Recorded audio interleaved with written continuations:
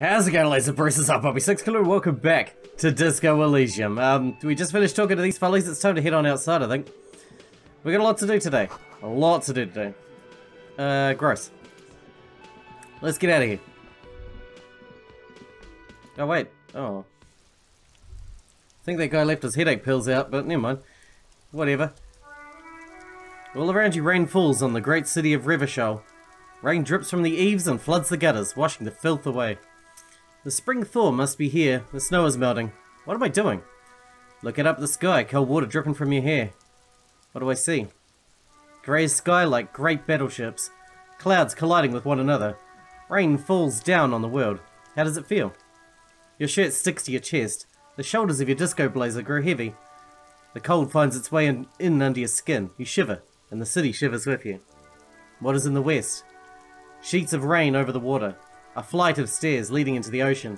Wave after wave washing the coast of Martinez with its motorboats and gently swaying reeds. The ruins of half-sunken sea fort crumble on an inlet. Beyond the bay of Rivershoal, ghosts rise into the sky. Who are you, ghosts? The skyscrapers of La Delta, the financial district. Faint golden light seeps from the office windows. What is down the shore? Urban coastline. Rain dripping off eternite-covered roofs. Cinder blocks left over from half-finished construction. A defunct research and development building, once seized by revolutionaries. An old wooden church stands on stilts above the water. And beyond that, Coal City. End of all lines. Run your fingers through your dampened hair. Your hair is an oily mess, flecked with ash from neighbouring coal plants. Smokestacks rise somewhere in the distance. What is in the east? The great gates of the industrial harbour are locked. A chill runs down your back. You shudder like an animal trying to shake water from its hide. Clench his teeth to stop shuddering. Behind the gates, heaps of supply crates. Red and blue metal shipping containers slick with rain. The greater Rivershoal Industrial Harbour is an artificial mountain range. Immense wealth resides within, and immeasurable poverty in its shadow. And beyond that, La Dricienne, King Driss's passenger harbour. Cruise ships flanked by dock arms. Cranes watched over the mouth of the river distributary. What is across the distributary? Cowron, the lower middle class. Distributary after distributary cuts the city blocks in half. 7-story buildings trail off into the rain. What's beyond Cowron? A silvery curtain of rain over the houses. The class divide. You've never been there. They don't need the law east of the river. What is in the north? Capeside apartments, tower blocks, crowd one another. 4.46mm bullets still lodged in the war-torn stone walls. Hallways collapsed from mortar hits of a war that was lost long ago. Clotheslines go to waste in the rain. Radios play. The morning news. And closer to here, a yard. Rain falls onto the roof of a woodshed. Coal leaks into a puddle beneath a dead man's feet. He swings from a tree, bloated. Droplets of rain slip from his cold cheeks. What's in the south? A traffic jam. Rain thrumming on the roofs of motor vehicles. Inside, drivers watch water streaming down their windshields. The statue of a king shudders. He too is cold. The canal bridge has been raised. What's on the other side? The road ascends. A raised motorway loops above the ghetto. Beneath its concrete columns, a sea of rooftops, woodwork, and tar stretches northward. 4-story buildings as far as the rain can fall. The snow melts in Jamrock. Where the hood at? Have a brother in the cut where the wood at? Why am I not there? To be in Martinez, where no one goes, at the runoff point of a long-forgotten canal, in the whitest part of town, in the shadow of the day of the revolution failed. What am I doing here? Standing in the rain looking north where Jamrock City stretches inland. Look further. In the rain-swept distance above the rooftops of Jamrock, a repurposed silk mill stands perched above the motorway exit. Precinct 41 hunches in the rain. Your vision blurs. You wipe your face with your hand. The rain stings your eyes, making you look up and blink. What's above? Coalition aerostatics hang like apparitions under the cloud cover. Way up there, where the rain forms, rotors flutter silently. Your sight clears. Motherfucker. The rain will not let up anytime soon. I'd recommend you put your coat on. I've got my coat on. Alright, we're going to check out this new area we've opened up. Because I haven't really had a chance to check it out properly. Can we do anything with this yet? No, it's locked now. That sucks. What is she doing?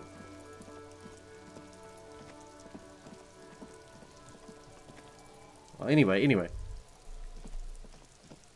We need to get back in here and up there. Hopefully we can get our shit back. Especially our badge. That's what I'm most worried about. Want my badge. But unfortunately, more than wanting my badge, I don't want to fall off a rooftop and die. So we'll have to see what happens. We'll see. I do very much want that. I want my stuff. Savoir-faire. Oh my god, that's like my lowest skill. That's bad, man. Maybe we can get to that door there.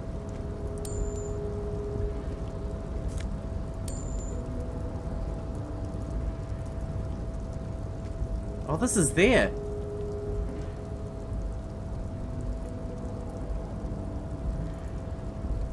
There's no way down there though, is there? Man, what a pain in the ass.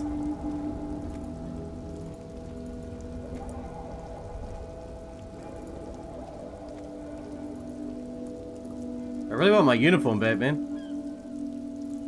We can't go out there. I can boost my savoir-faire. It's not going to get much higher than 8% though, is it? Let's be honest. Well, let's see if we can change up our gear. Maybe give ourselves a better chance. Let's have a look at what we got equipped. Something must be reducing our savoir there. Our pants. Time to take our pants off. Pants change. That's -1 savoir-faire as well. We don't need shoes. Shoes are for suckers. We have no way we can boost our savoir-faire.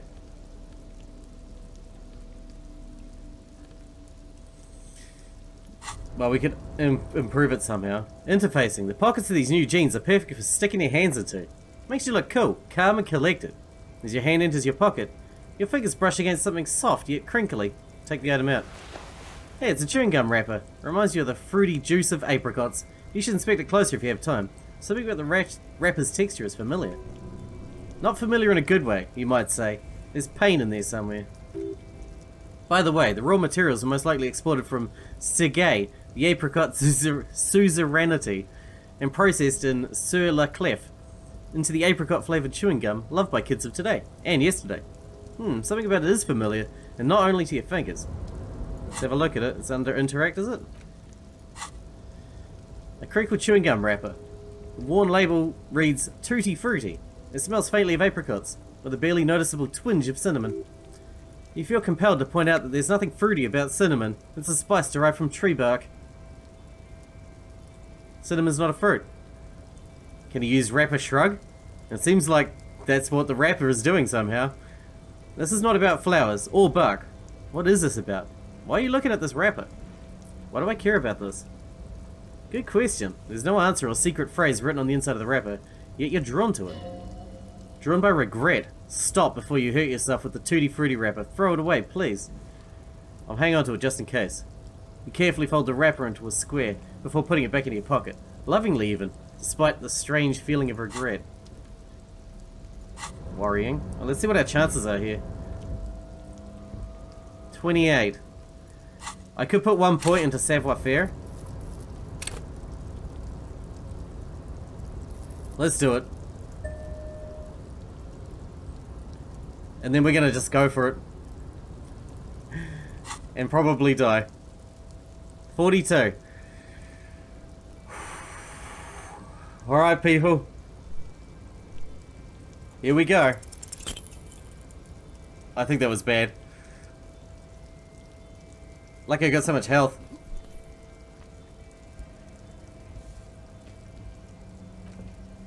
Nope.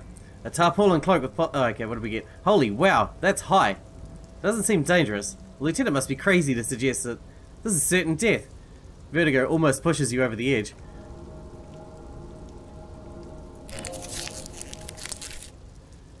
You could have died there. Shit, shit, shit, shit, I'm failing you. This wasn't part of our deal.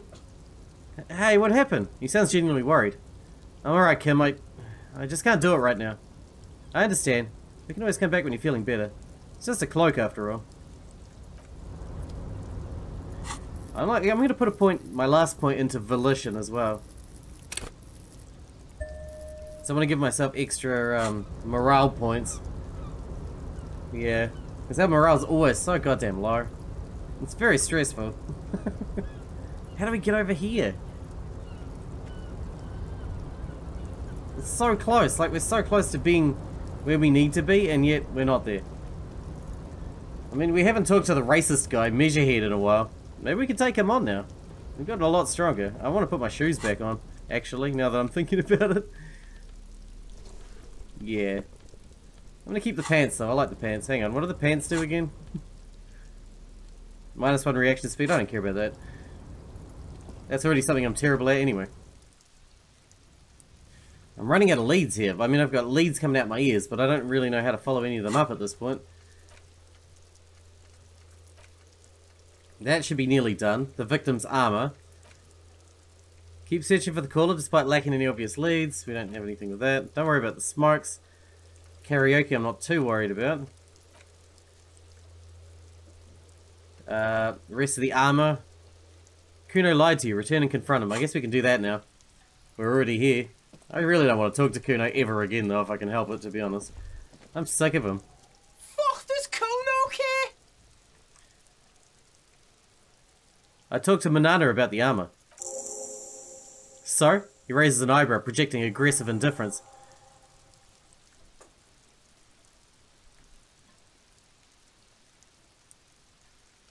He said thank you. Wasn't too keen on chasing down that armor anyway. Fuck. Okay.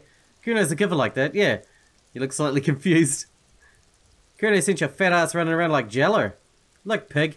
He's suddenly your business. Kuno sent you to rough some people up. Kuno played you. That happened. Now you and Kuno should move on. Whatever, kid. What is this, trying to be cool with your new arsehole? Kuno was being nice to you. He waves you off. You got fucking bad. You got fucked bad. Now limp the fuck out of here. After this shit, you better have something real interesting to say if you want to stay in Kuno's face. Yeah, real interesting. Found your shack. You found Kuno's secret door to Kuno's secret shack. It was closed for 5,000 years. How the fuck did you get in? I phase shifted through the roofing material. Shit, get the fuck out of here. You can't do that. He can't do that, Kuno. He's trying to fuck with you again. Pigs can't displace. Can't do that teleport shit, he says to himself, then turns to you. How did you get in there, piggy boy? Kuno's got a lot of cool shit in there, right?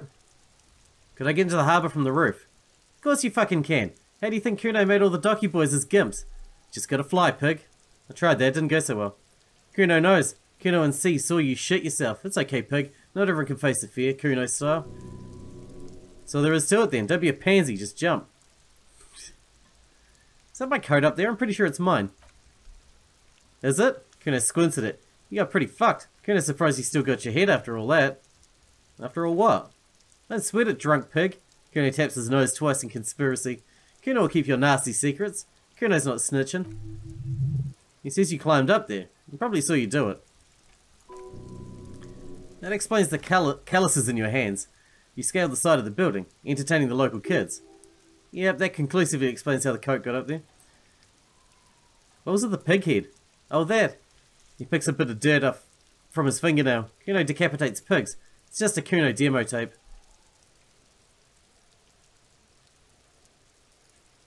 You're trying to send a message of some sort.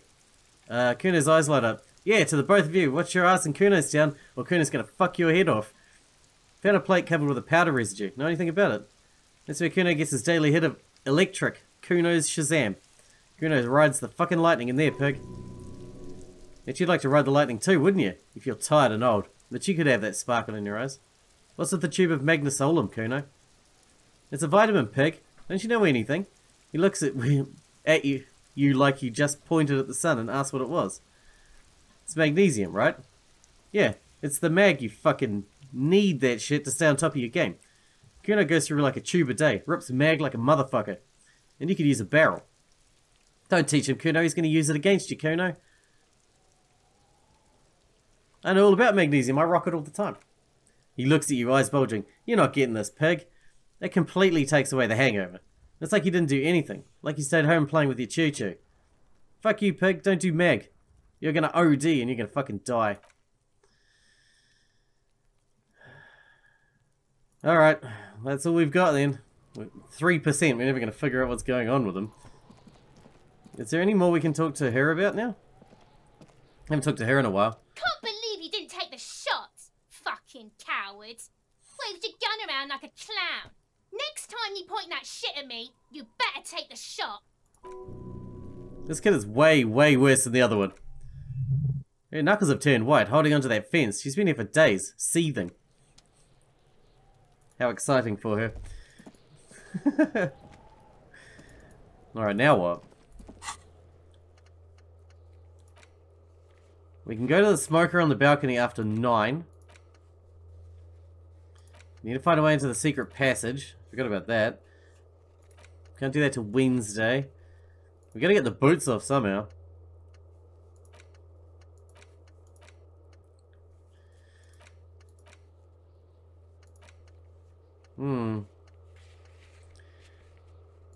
We're running out of shit to work with here.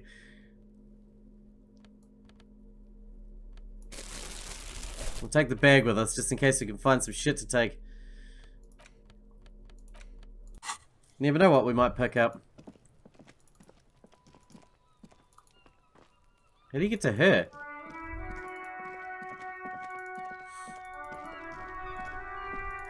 Oh, we can pick up shit out of the streets now and sell it.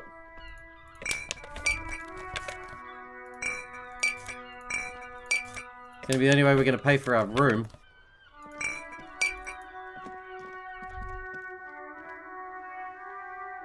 Alright, what's the plan? We haven't talked to this lady yet. Or been in here. We really need to talk to everyone. Welcome to Crime, Romance, and Biographies of Famous People. My name is Plaisance. The clerk extends a greeting. Be welcome. And please take responsibility for the energy you bring into this space. So, are you the owner of the store? I am. The proudest owner of our little shop of culture. Your daughter is the one standing outside the store, right? Yes, my daughter. Annette. I hope she wasn't slacking off again, with her nose in science fiction. Tell me, was she at her post doing a job like a proper girl? Yes, of course. Wonderful, did you talk to her? Yes. Great, on a scale of 1 to 10, how compelled were you to buy books after talking with her? 10, she's very polite and helpful. My precious, her dedication brings joy to my heart. She's immensely satisfied with the answer. If you have children, I hope they turn out as great as my Annette.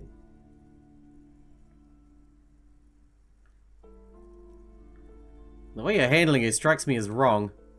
Mind your own business, sir. Her posture becomes very rigid. In our society, people don't get to tell each other how to raise their children. It's none of your or anyone's business. Denial is the way she copes with criticism. I'm here to dismantle the free market and abolish child labour. She rolls her eyes. You must be kidding. There's nothing like that happening. Depends. How much do you pay the kid? Good sir. What does a young child do with money anyway? No, I save it for her. As a fund. She's securing a financial future out there. Such criminal behaviour would not happen in more developed countries. In some more developed countries, this sort of thing is 2 felonies. Child labour and slavery. Those countries will realise they've raised a lazy and spoiled generation. Their tone is decisive. Not at all angry at the insinuation. Are we done with the jokes now? Yes, you've had quite enough fun here. The lieutenant taps his foot. Okay. The woman before you scans the store, her eyes rigid and tense. Every now and then she nudges her glasses. The girl outside mentioned this place is cursed. Cursed? Who said that? Annette? She blinks. I will have a word with her. This place is not cursed. It has a robustly magnetic energy. Good for commercial activity. My business is thriving, sir. What in God's name is she talking about? What if I want to buy a book? Then why are you talking to me? Everything is on the shelves to browse. Don't you feel compelled to buy anything? She fiddles with her pendant, then waves her bony fingers directly at you. See those shelves there? Go. Be drawn. What type of books do you have? Everything is on the shelves. Take a look for yourselves. She nudges at her glasses. The shelves compel you, don't they? Alright, I'll take a look. She smiles and nods, seemingly relieved. Farewell for now, book peddler. Hey, psst. Who, me? Yes, you. Word on the street is you're ready to start building communism again. Again? Yes, you're ready to start building communism again. You built it before. They've built it before. Hasn't really worked out yet, but neither has love. So we should stop building love too. Should we stop building love too? I see.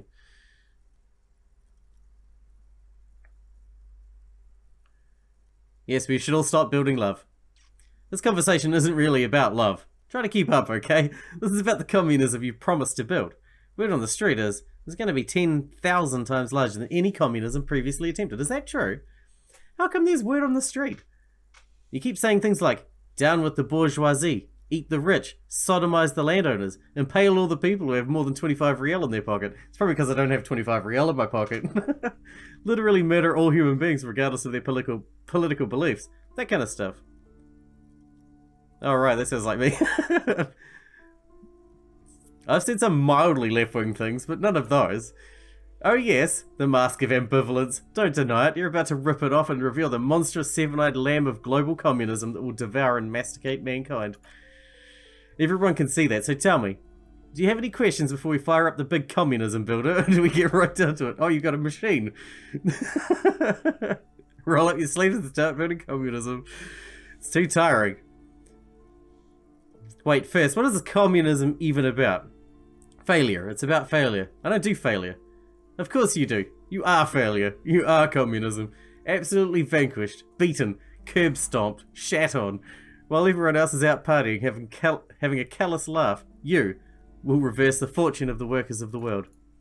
You alone, against every living thing, against every human alive, 800 trillion rial in the hands of an impossibly well-organized ruling class, towering city blocks of bankmen who have the ears of prime ministers, million-headed armies of nations, and the love of your own mother.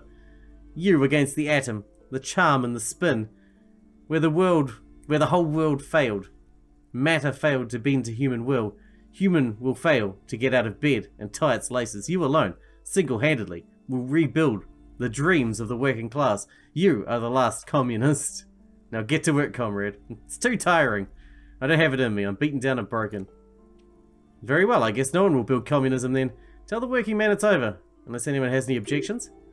No objections. It's mathematically impossible to achieve a classless society. Everyone knows this. Did someone mention cocaine? Are we doing cocaine? No? I'm sure I heard someone say cocaineism. Anyone? Anyone else? There's no one? There's no one. Okay then. Lie down and let the water carry you downstream. Goodbye, communism. That was so weird. Everything got real weird right then. I don't even know what I said that made that happen in the first place. Oh well. I guess we're gonna have to go talk to Captain Racist and see how that goes, I guess. Anything more from you, Annette? I'm gonna deduce something now. No, I'm done. I'm done. I'm sorry, little girl. I'm not gonna bother you any longer, I'm sorry. Anyway.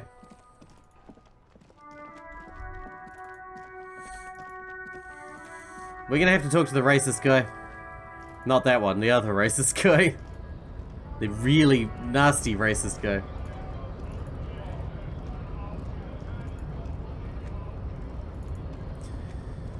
Maybe we can throw hands with him this time, I don't know. I doubt it.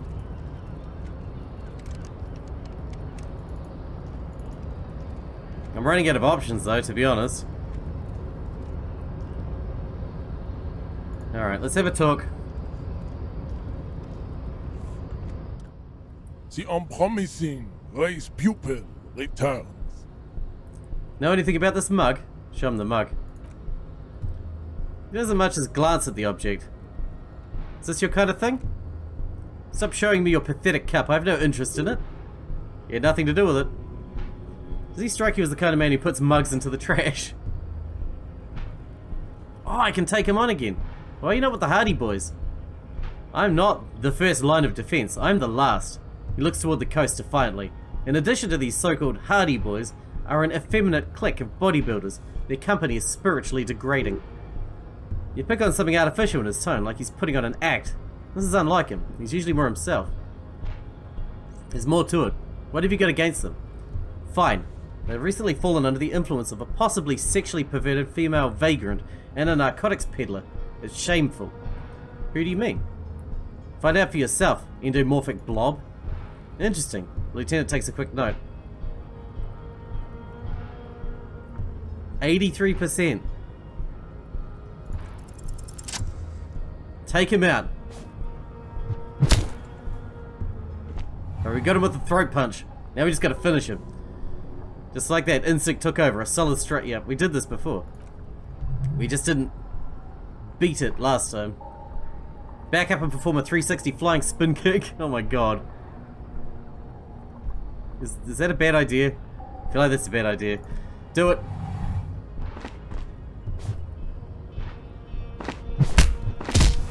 Oh, dude, I knocked him out. The man lands with a dull thump, like a broken down puppet of muscles and sinew. For a moment he lies still. He still tries to keep his head up, dazed eyes looking at you with unimaginable surprise. To your left is the button. Disco Inferno. As you slam your fist on the button, the man collapses entirely, his head rolling to the side. Looks like you're the new Measurehead now. No one is the new Measurehead. Let's go. Before he gets up, the lieutenant makes haste towards the door. I'm gonna mug him first. Mug his ass.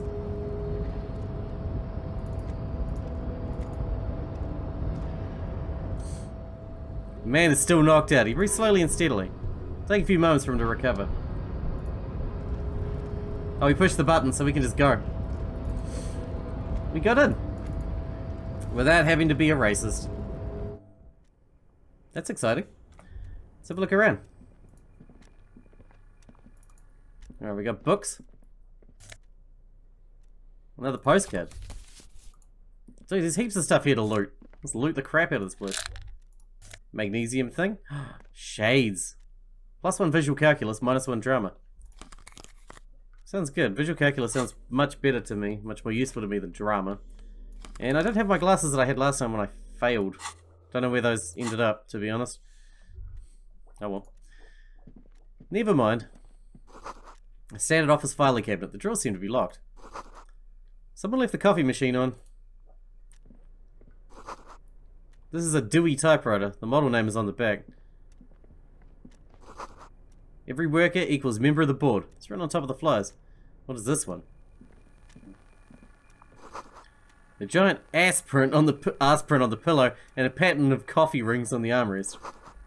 Someone is habitually chilling next to the radio. The radio is emanating strong buzzing sounds. Oh, hang on. I see something. Pretty muddy? I hope so. On second glance, someone has forgotten to properly close one of the drawers. It's unfortunate for the union to just leave their paperwork lying around like this. Open the drawer. Drawer opens smoothly. Inside is a well-organized selection of brown folders. Browse through the folders. Hundreds of documents containing logistical data. Two kinds of transactions stand out. Materials coming into Revachol from the outside world. From Mundi, Grad, and even Ilmara. And the same materials being handed over to companies inside Revachol. Cauron, Coal City, La Delta, and Jamrock are listed among the many districts where the imports are being sold. Anything interesting?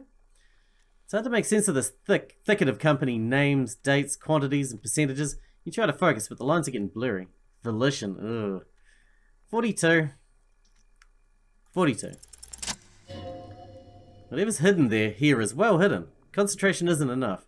Only a trained accountant with a background in logistics would be able to really make sense of it. However, there is a little handwritten note stuck on the side of the drawer. Look at the note. It appears to be a to-do list, written in large, uneven capital letters.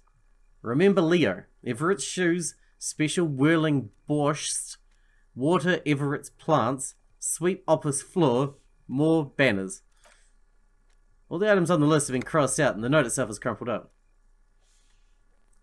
Turn to Lieutenant. Look, Kim, a to-do list. A to-do note with a list of errands for Everett. Everett Clare, probably. The head of the Debradeurs Union. He inspects the note. One of his aides must have left it. Nothing incriminating here. The special borscht seems a little bit odd on the list. What is so special about this borscht? Code for drugs? Booze? Blood? Take another look at the note. Yeah. Guess we're done.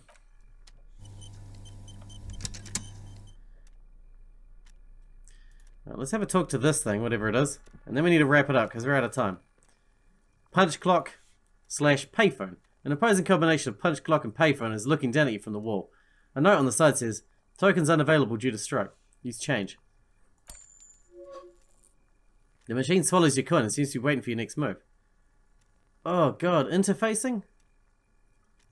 Let your muscle memory dial a random number. Have we got any way to boost interfacing? I don't think we do.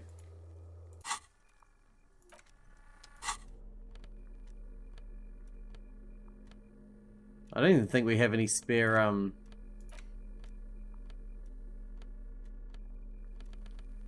skill points anymore. No, we do not.